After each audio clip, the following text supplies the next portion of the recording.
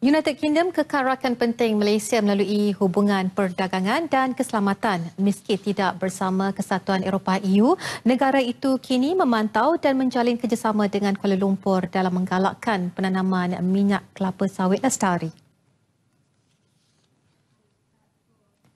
Perkara mengenainya ditegaskan Menteri Luar Datuk Saifuddin Abdullah dalam sidang media khas di Putrajaya bersama Setiausaha Negara bagi Hal Ehwal Luar dan Commonwealth negara itu, Jeremy Hunt. UK has always been an important player on the global stage, and for a long time, even before the formation of the EU. There are other platforms where even while the UK is a member of the EU, they have continued playing their crucial role in many areas. And I believe that the UK will continue playing their role in many areas.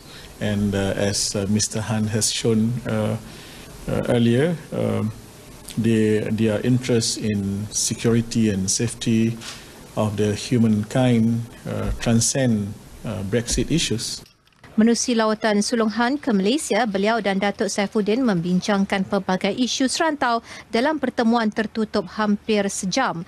Usaha Malaysia mendapat pujian Han khususnya dalam laksana amalan penilaian kesan alam sekitar bagi mewujud dan mengendalikan ladang kelapa sawit. Well, I had a very good discussion on this matter with Foreign Minister Saifuddin, and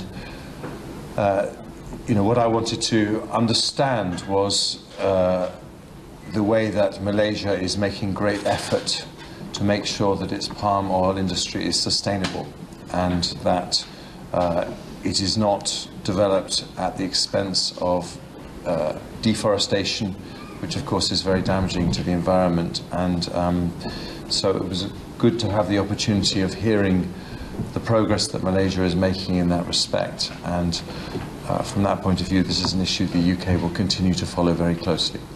Han mula memegang jawatan Setiausaha Negara bagi Hal Ehwal Luar dan Commonwealth UK pada 9 Julai 2018.